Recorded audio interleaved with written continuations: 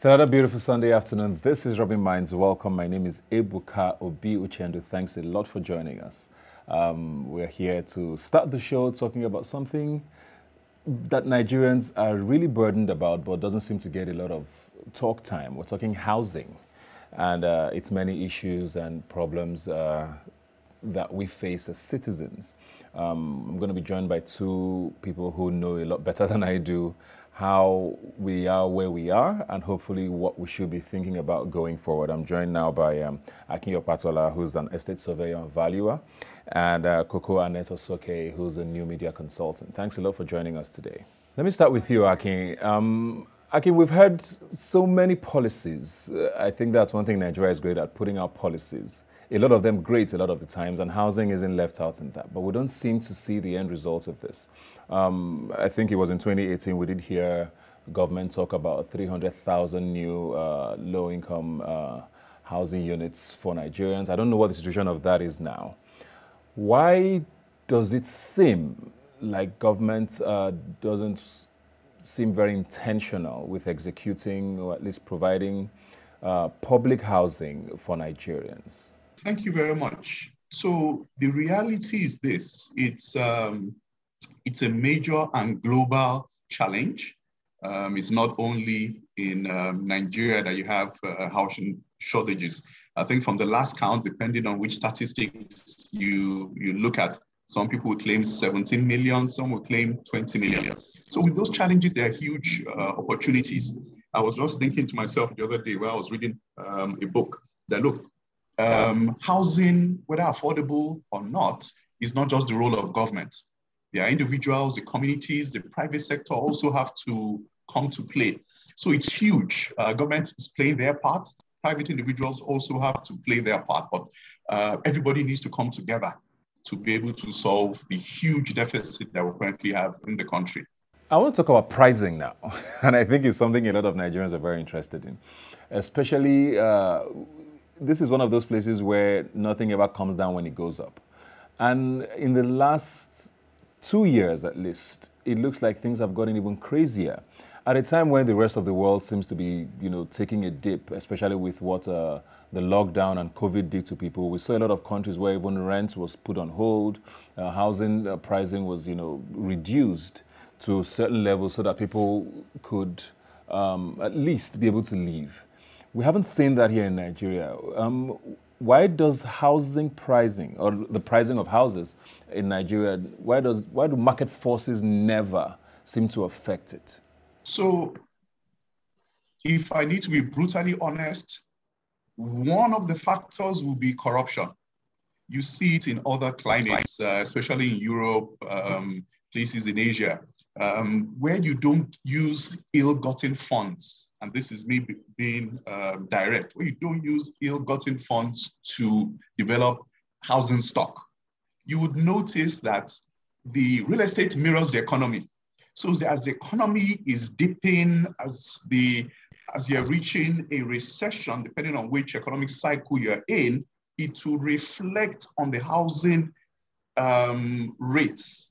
And you will see investors, you see private individuals getting concerned. Nobody wants to have a void. Nobody wants to have vacancies. So gradually, the rental prices or sales prices begin to dip gradually. But in a lot of these countries where corruption is high, people don't care. The property is there. They tell you that, hey, look, the property is not drinking water. It's not disturbing anybody.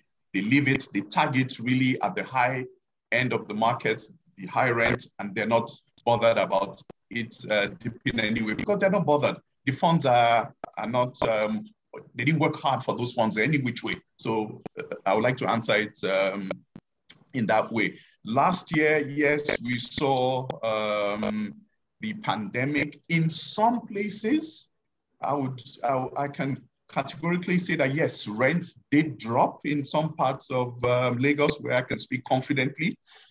In some other parts too, it didn't drop, but that could be easily attributed to demand. Where demand is high, definitely just like the law of demand and supply, where demand is high, the rents would be high, especially where supply doesn't match the demand.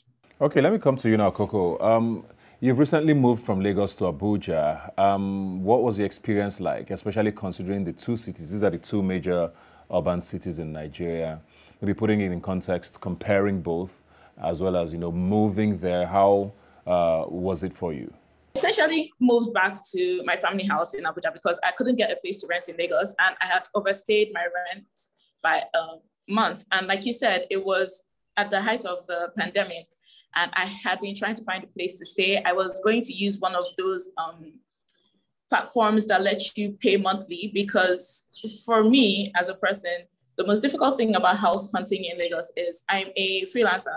And as much as I try to save, I have other obligations family-wise, and I never have that money in bulk. You're trying to rent a place that's comfortable in a decent area, and you're seeing a certain amount of rent, like 1 million upwards. And it was a bit difficult for me to have that amount of money to pay in bulk. And so I would always look for a situation where I could pay on a monthly basis. So I was trying to use one of those platforms that let you pay monthly, which was easier for me. But unfortunately, the place I wanted to get was taken by someone else before I could pay for it.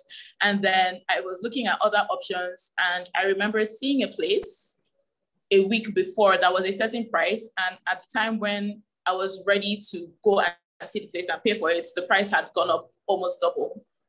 So I was just like, okay, I'm moving back home. This seems to be the story of a lot of Nigerians, especially young Nigerians, moving out and moving back home because they can keep up with this payment of rent. So Coco, still with you. When you have these conversations with agents or landlords, there's even a law, at least in Lagos, about not collecting 2 years worth of rent, for example. There are certain parts of Lagos where you can pay monthly. So that law essentially exists wherever the law is written. It's definitely not a reality. I can't remember a single place that I tried to rent where I wasn't asked to pay at least a year and a half in advance. And a year and a half is with begging, like, please, this is what I have. Let me pay this. Akin, this looks like something I need to come back to you with now, because like she said, a lot of places around the world, it's what happens. You pay monthly. In Nigeria, I was seeing, I think it was the Lagos State governor back in the day, Tunde Fashola, who had put out this policy, about reviewing the frequency of rent collection or the tenor or whatever it is. Why is that not a thing here, and why is enforcing so hard? Okay, good. So one reason is because of the huge capital outlay to develop properties. 80%, some will even say 90% of construction cost materials are imported. We know what the exchange rate is saying at the moment. It is staggering.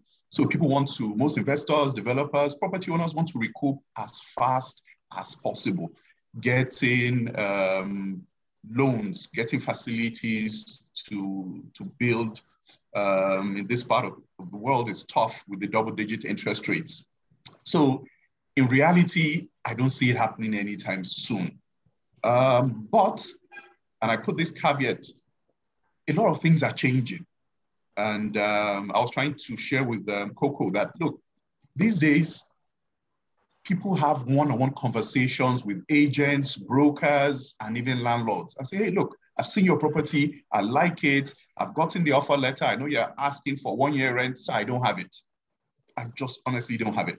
Can I pay you quarterly in advance? Can I pay you half yearly? We've seen those conversations, especially within the last 2-3 years. It is quite popular now. But it comes on a one-on-one basis. You've seen landlords being more realistic with their own expectations. Yeah. You've mentioned something I'm very interested in, which is the construction pricing. A place like the United States, which is literally the #1 country in the world, there's a lot less emphasis on cement, for example, and you get a lot of prefabrication that goes on. I don't know if that's cheaper, but it does seem like it is. Why are we so reliant on concrete, for example, if you're saying that that's probably why housing is priced the way it is? Is there a climate issue with the way our temperature here is, why we can't use other material to build that's probably cheaper? I wouldn't say it's a climate issue. It is getting more and more prevalent. I've seen a lot of construction companies coming from India, even from the United States, with this new housing concepts. Eventually, yes, in terms of cost, it still tends to be quite expensive because of the value chain. That's one. Two, we also have this building with compressed earth, which is also popular, but it is simply fad. It's just fashion. Most people, they don't want to accept it, even when they know that, look, you can achieve your home ownership dream at a fraction of the cost. And we need to hear feedback like, I don't want to build with mud or with earth or with container type structures. What will my friends say? What will people say? That's just it. Because we've seen models. They are fantastic. In fact, there are a couple of even hotels and high-rise buildings that use this concept, and they're amazing. And at the end of the day, when they are finished, wow, you won't be able to tell the difference. But yes, cost is still a major issue. Coco, a lot of young people have been accused of, complaining about the wrong things because we want to live in certain areas. So you want to live in Lagos, but you want to live in a certain area just for whatever reason. Like I've said a lot of places around the world, people don't necessarily live in the cities. You live in suburbs or you have a commute to work and go back home because you're trying to get better or cheaper housing. In places like Abuja, there's a lot of estates away from the city, but most people don't want to live in those places because they don't want to drive for 30 minutes to an hour to get to work and come back, as is the norm everywhere else in the world. Do you think that's a part of the problem where there's housing, but people want to live in certain areas and, complain about the wrong things? If that's okay, I'm going to speak as someone who has lived in Lagos in both suburb kind of area and in the main city, and then in Abuja as well, mostly from my experience, from hearing from other people. So in Lagos, I've lived at Iyanpaja, not Iyanpaja exactly, but like Mangoro, which is pretty close, at Lekki. So it's not a situation, I don't think it's a situation of people not wanting to live outside the city. It's the fact that, like I said, you're trying to get a place to live. At the end of the day, you want something that is livable, right? And cost, like affordable for you as a person, regardless of your commute. For some people, yes, they do not want to make that sacrifice, which is understandable in my own opinion, especially in a city like Lagos, where I would, living in Mangoro, I would have to come out of my house at 4 a.m. or 4:30 a.m. every day to get a bus. I don't drive. I would have to get a bus to Yaba or to Oshodi, because if by 5 o'clock, that bus was 300 naira. If I come out at 7, that bus is 600 naira. I knew what times the bus would leave from Lekki, from Obalende, from even VI to Iyanipaja to get me home. I knew the last times the bus would stop, most time 8 p.m., 9 p.m., just to get the cheapest fare home, right? And those are sacrifices a lot of people make. I wasn't the only one living where I was living. I knew a lot of people either making the commute from Aja to Yaba, and it's mostly because of the same thing. Where I was living in Mangoro, it was affordable for me at that time. That was what I could afford. And out of all the options, it was the most livable. And honestly, it was nothing to write home about. It was 4 steps from one wall to the other where I was living. It was a room that was 4 steps from one wall to the other. And I paid almost 250,000 for that space. In Abuja, it's not even an issue. Commuting in Abuja, I don't really think there's much of a commute in the FCT unless you live in like Kebbi or like Suleja. So those are people coming from outside Abuja. I don't know of anyone in particular who does that because they can't find a place in Abuja to stay. Housing in Abuja, while it does seem more expensive, in my opinion, it's a lot easier, to be honest, because like you said, there are lots of estates in the non-city center areas like Katampe, Gwarinpa, even what's that area called? There are lots of estates, and they're really good. Like, I've been to some of those houses, and I'm like, fam, if I was ready to move out of my family house, I would move there, right? And they're pretty affordable. You can get like a 2-bedroom for like 2.5, 3 million. You can even get cheaper if you're willing to look. I know someone who just got a 3-bedroom around Katampe for like 2 million. And that he even bargained and was like, oh, so, I'll pay this now. I think they wanted him to pay like 3 million, but he was like, I'm still going to refurbish, I'm going to paint, bring in furniture. So they were able to give it to him at 2 million minus all the agent's fees and all that. So it's relatively easier to find housing here. Moving from even Kubwa to Abuja, to like my town or somewhere, it's like 30, 45 minutes. And as someone who has lived in Lagos, that's not much of a commute. And I find that in Abuja, people are a lot more willing to like share their space. In Lagos, I would often try to find someone who I could be like, can I rent a room in your apartment and pay you monthly? And not a lot of people are willing to do that. In Abuja, more people are willing to do that with their friends. A lot of people just come together and rent a place together, or people are like, oh, I'm looking for someone to share. Do you know anyone who wants to share? And moving together, because it's a lot easier to split the rent. And I think maybe just in general, people are more trusting, I guess, is a way to look at it. But I don't think accusing people of wanting to live in the city is a very viable excuse for the ridiculous situation of finding a house. To take it on a wider context, and as quickly as you can, just answer this. Coco, still with you. Do you think this is a Lagos, Abuja, maybe Port Harcourt problem? And there's probably affordable housing in a lot more of the other 34 states we have in this country. Are we just trying to concentrate too much on these cities with the problems? I don't know what housing in other cities is like, but I will agree that a lot of people are focusing on living in Abuja, Lagos, Port Harcourt, and other major cities. I don't know what the housing situation in other cities is like. Okay, let me close this out with you, Akin, very quickly now. Very, very, very fascinated for years now by Singapore. I think they have something around 90% of their citizens who own their homes. It's probably, I think, the highest in the world.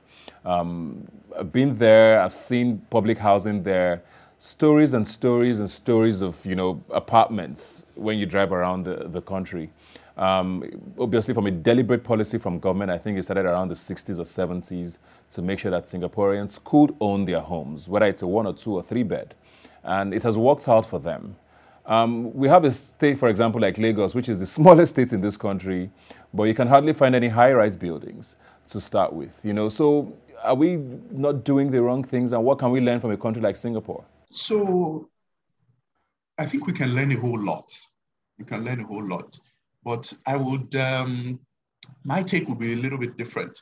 Yes, we can pick a couple of things from Singapore and build vertically, but, it's one thing to own a property, it's another thing to maintain it. So maintenance is a huge issue in Nigeria. Yes, we're getting better with the prevalence of property managers and facility managers, but it's huge. And it will be another challenge. So it's, you're creating one, you're solving one problem to create another. Let me also mention that, yes, home ownership in Nigeria, I was looking at some statistics. We have less than 25%. We have less than 500,000 mortgages too. Nationwide, which is abysmally low. Even a country like Accra, Ghana, they are closer to or nearing 50%. So there's a whole lot, but I think we are also making gradual steps. The challenges are huge. With challenges come opportunities. About 2-3 years ago, I think the current CBN governor also brought out some policies.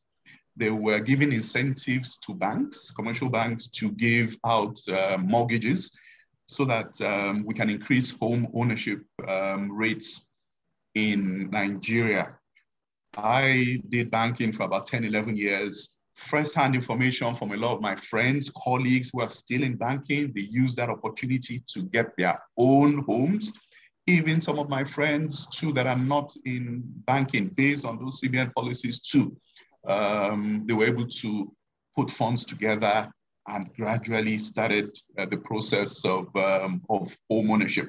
It's tough. I wouldn't say it's something that these rates will grow overnight, but gradually, I'm sure we'll get there. Well, thank you very much, Akin. Thank you very much, Coco. Looking forward to better days ahead. I don't know how soon those will be, but Coco, all the best. Hopefully you get some better housing in the near future.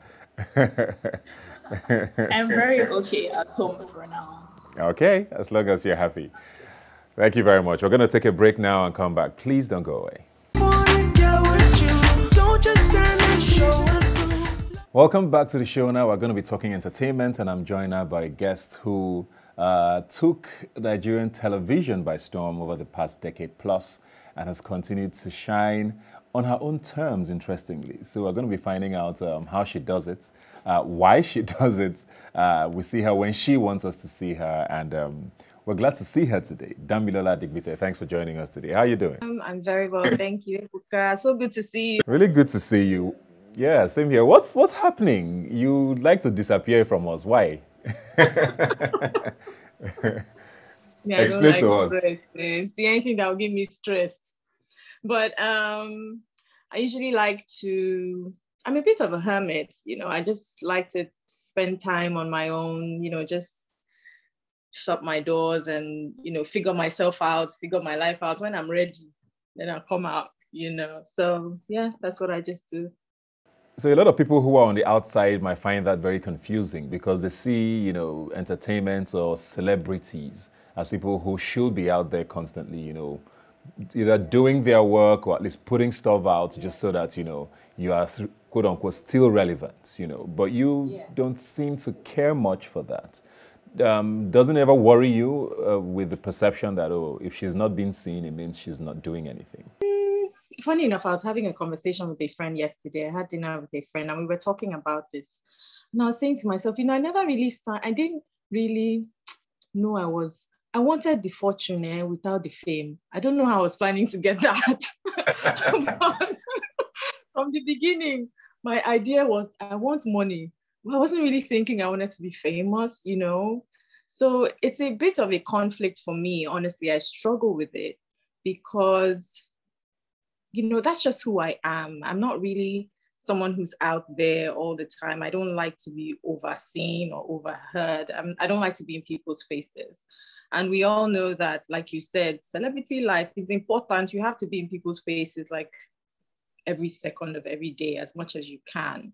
So honestly, it's a bit of a conflict for me. I try my best, but at the same time, I try to keep a healthy balance where I don't feel like I'm losing myself. I don't know who I am anymore. And I'm trying not to look at it from the aspect of, oh, you have to impress people, you have to give people what they want all the time. So I'm not feeling constant pressure of, oh, I have to be this person that everybody expects me to be. So I try to just maintain a healthy balance as much as I can, and it's been working for me. It works for me. Looks like it is. But you're talking about not being in people's faces every second. And unfortunately for you, but fortunately for us, you started off on a show where you were on our faces every day. Where a lot of us got introduced to you as Thelma Duke on Tinsel. We saw you every day of the week. And, we got too used to that. So let's go back to that. Was acting deliberate for you? Or did you get on Tinsel because you wanted to act? Did something happen by chance? Was this always a dream you had? No, of course, it was always the dream. I always wanted to be an actor. I still want to be an actor. I love the expressions, the freedom to express ourselves, to be different people on screen.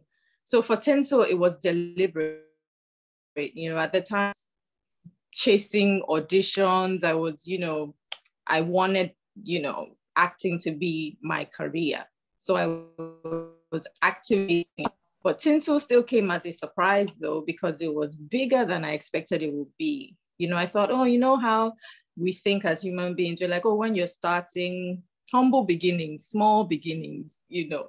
So I was expecting, okay, I would start as one waka pass, or, you know, some few cameo appearances before somebody notices me. Okay, I may not be paid from the beginning. I may have to do free gigs, but Tinsel was like, bam, it was huge. And it was my first gig.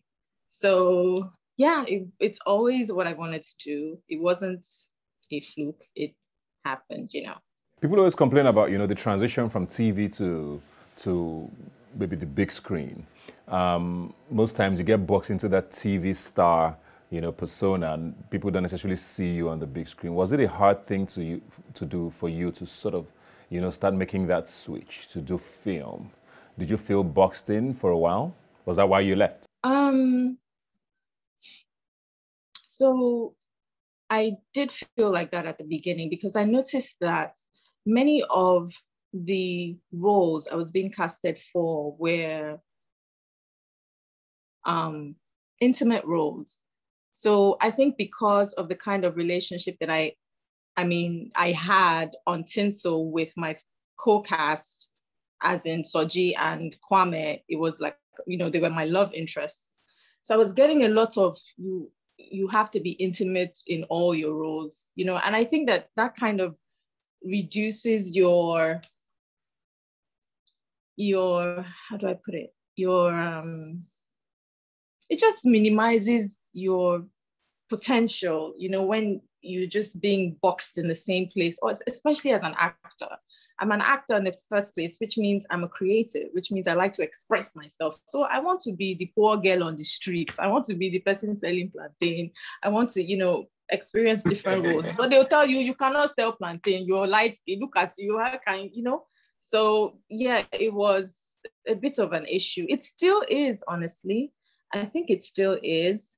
But yeah, I haven't left, by the way. It's not like I've left the industry. I'm just very choosy, very picky. I think that's what it is. All right. So, I mean, Nollywood is going through a very interesting time.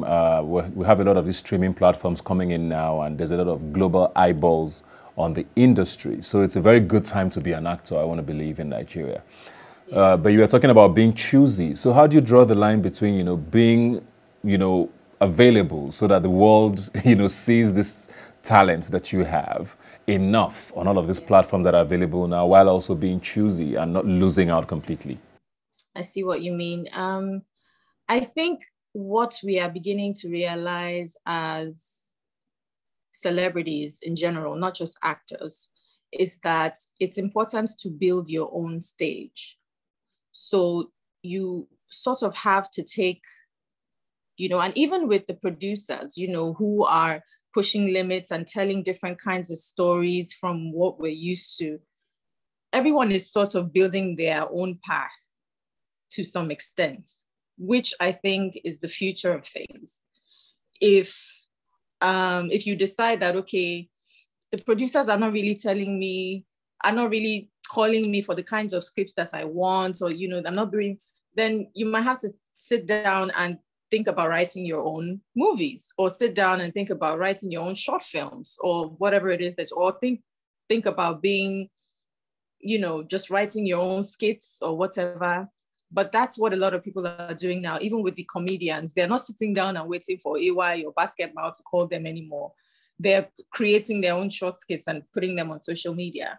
So these are things that I definitely have in mind, and things that I'm working on at the same time, you know, but I think it's time for everyone to control their own narrative. Which you are. You've talked about a lot. So I might be wrong, but I feel like a lot of these decisions you've made, you know, with regards to, you know, being more deliberate with what you do and how much time you work, came with becoming a mother. How much is becoming a mother affects, you know, the way you started seeing your work as an actor? Well, I feel like to a large extent it did. But at the same time, I think it's really just who I am. You know, I've never really been the type to be everywhere, to be seen doing everything and to be doing everything because that's what's trending, because that's what everybody wants you to see. I've never really been the noisy type.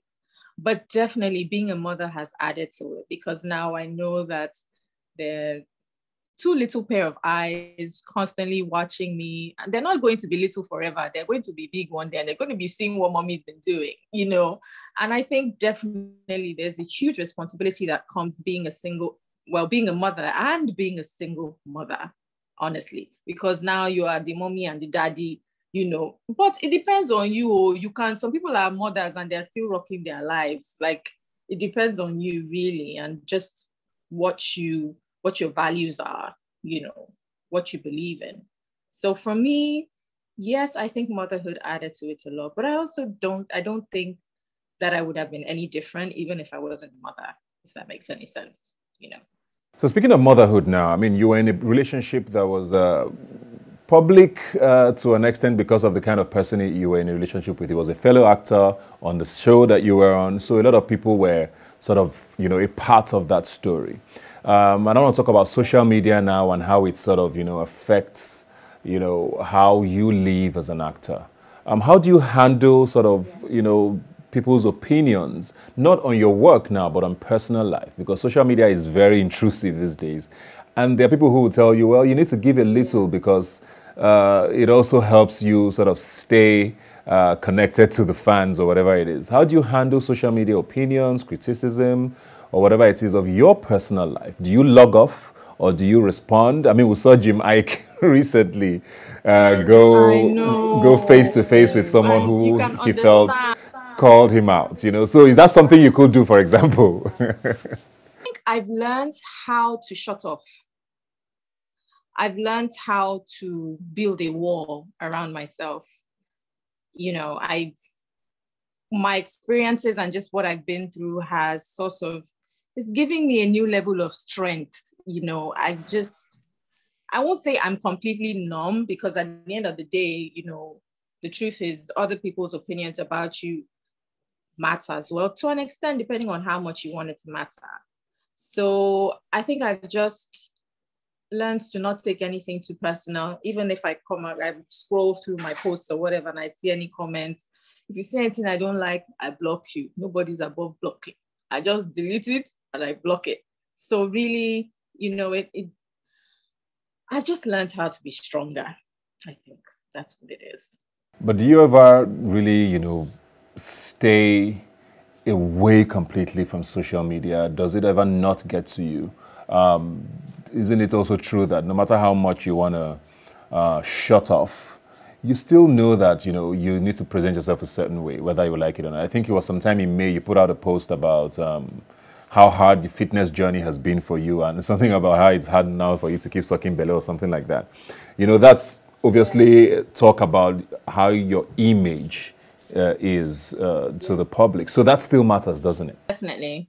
Which is why I said that to a large extent, people's opinions about you matters. So that's why, you know, you just have to draw a line and know, okay, at the end of the day, social media is not a person. Social media is 1,000,001 voices from all over the world who have different experiences, different opinions. Are you really going to allow those people judge who you are? You know, so I think you have to be able to strike a meaningful balance between maintaining who you are and maintaining people's opinions of you. You cannot lean more to one side than you would to the other. And I think that's where the real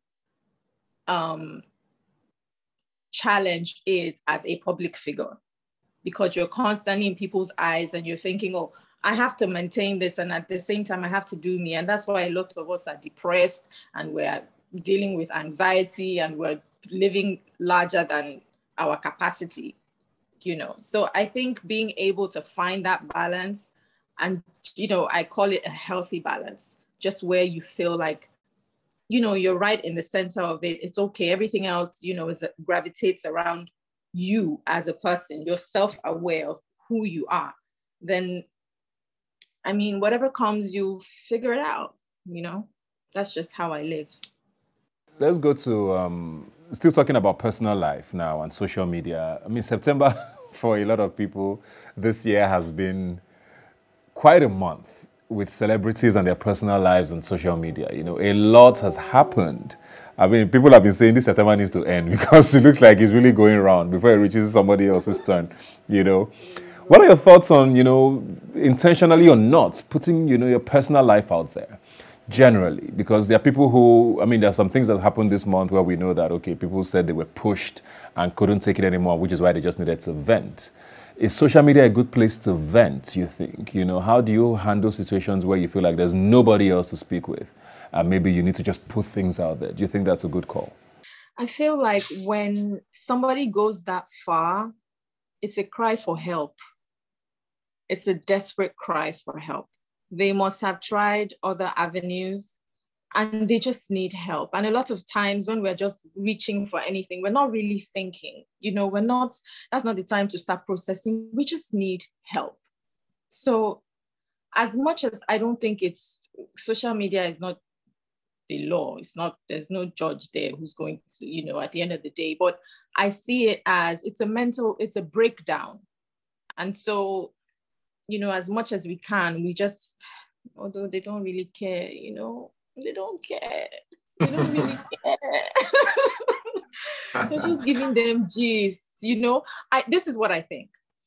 I feel like, except this is a situation where you have been wrongly accused of something. For instance, you are you're a celebrity, you are influencing brands, you know, you have a reputation to maintain. So if somebody wrongly accuses you to the public, you have to speak out to set the record straight. You have to protect yourself. In that situation, I'm 100% for it, because you can't talk bad and then I have to tell the world my side of the story. But when it's things that are happening inside the house they don't really care, you know, it's just content. You're just entertaining them. So I feel like as much as we can, let's just try to avoid it. You know, God be with everybody. It's crazy. It's crazy. It's easy to sit and give advice, but you're not the one in it. So you don't know. They're breaking down, you know? So as much as we can, we just have to be understanding.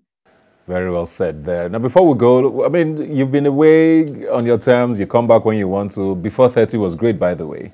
What are we looking forward to with Damilola in the coming months, if anything? Well, I am working on a few projects. I've sat down. I've gone inside that my hole that I go to, you know. I have hibernated enough. I have, you know, re-strategized, and now I'm working on a few projects that I'm sure in the next couple of months we'll hear about. Yeah, I mean, fingers crossed, everything goes amazingly well. But yeah, let's just say in a few months I'll be adding a few more titles to, you know, my recent actor, TV personality, all of that. So we're working hard behind the scenes, and we're not hiding. No, we're just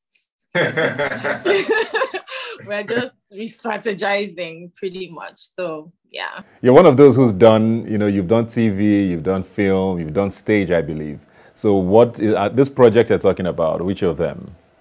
Record album. I want to start singing now. I want to start singing now. You just see Dami. Maybe you need this to find me.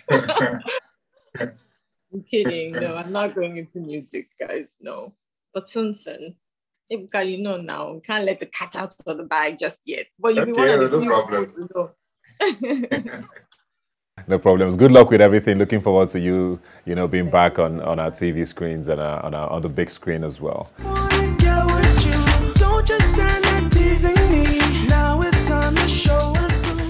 Welcome back to the show. Now, on the 8th of September, it was World Literacy Day.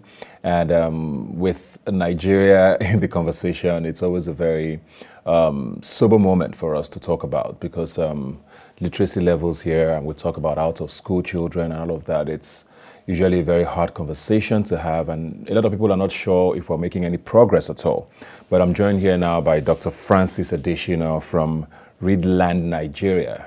Redland NG. Thanks for joining us. How are you doing, sir? I'm great, and I'm excited to be here. Thanks a lot for joining us.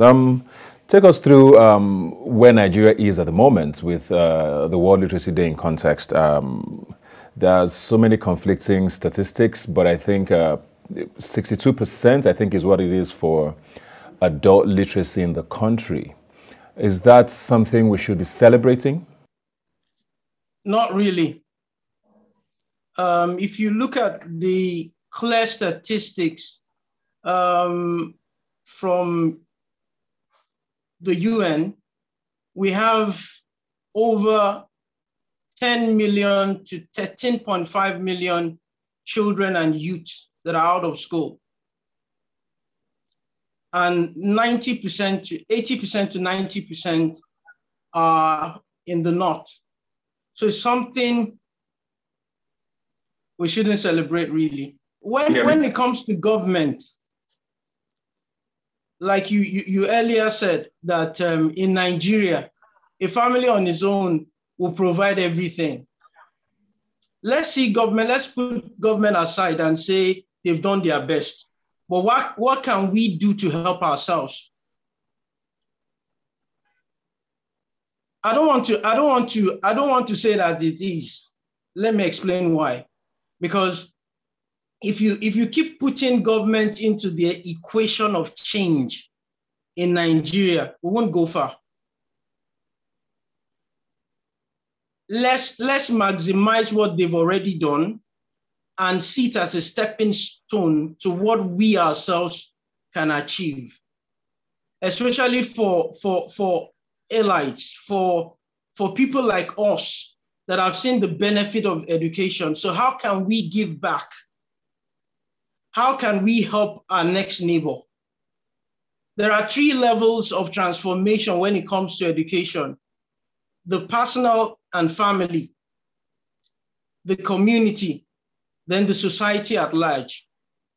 Or let's put it this way: personal, family, the school, private or public, then the community. How can we start that transformation and help the government from the best that they've done? No matter how you classify it, either they've done well or they've not done anything at all. What can you do? How can you help the next neighbor, the next child? Okay, before we go into what it is you're talking about with regards to what we as individuals can do, I mean, this government was very heavy on providing food for school children and using that to attract children back to school, at least make parents take their children to school. Do you think that's a good way for one to, make people understand that, okay, you can get a meal here, but while you're doing that, at least you get some education? Do you think that's a good way to start? Yeah, it's a good way to start. One of the first things to put in place when you're trying to establish an education system that works. And I think before we go further, we need to redefine what education means. It shouldn't be limited to within the walls of classrooms. Good, they've done their bit, but the first thing to put in place is motivation. How can you motivate them to even assess what is available, to even assess the free education? So what are those things we need to put in place? And the motivation should also come from 2 sides. One, from the teachers, then to the parents that will need to bring their children to school, sometimes at a cost. So what are the motivation system that needs to be put in place? Meal is part of it. Like one of those things we do, we feed, we make them know that there will be food, there will be snacks. So we apart from what they've done, what are those things that we need to do? Sometimes we can even pay transportation. But the beauty now is how can we take it to their home? Because one of those things motivation will do. How convenient is it? What system of convenience is in place to make them move from where they are to where education is is taking place. Okay, now, so you're talking about, what we as individuals can do, and it's, I get your points on that, but we also have a huge number of people who are living in poverty.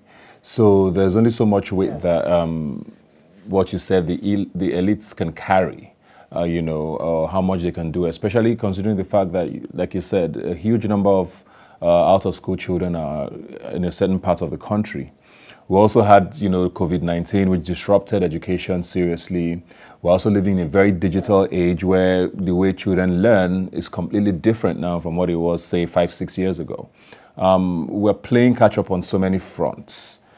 So give us maybe on a bit of a broader sense what we as Nigerians can do to help change this. Okay, at Readland, one thing we discover is if you can make data available, if you can make devices available, and if you can make power available, you can take education or learning to their doorsteps. What are we doing? We are creating community centers. It's nothing big. You don't have to build structures. You only need spaces. Then we now buy flat screens, laptops, and data, then transmit what the instructor or the teacher needs to pass in form of learning. You understand? Like we do coding, we take it to the community. We take it to rural environment where they can't even afford data, where they can't afford devices, then make them access this learning for free. So if Nigerians can support such move, we have this special reading program, Read Aloud. Read Aloud is one of those things, tools for learning that opens the minds of children and make them glued to learning. You understand? So we invite celebrities like you to come and read to them. So we take greatness to them. So it's not enough to let them know that education is important. You need to show them. So we also did a research and realized that children love what they see those they love doing. So when we bring them on those platforms and transmit it to their centers in that rural place where low-income children live, you understand? They also want to become like the reader. So as we do that, we also branch into other master classes where we also relate and connect. And as we also do that, we also identify the children that cannot read at all, then take them to what we call the reading school. So making those things, if you look at it critically, you now see that it's even cheaper getting a flat screen and having like 100 to 200 children gather in little hubs. Okay. Well, thank you very much and for all you do with your organization, and we hope the gospel gets spread enough and more people join you in this very brave fight you're fighting. Thank you very much for joining us today. Thank you so much. Okay, well, like I always say, you can follow the conversation on social media. Rubbin Minds Now is the hashtag to use. I'll see you next Sunday. Do have a great week.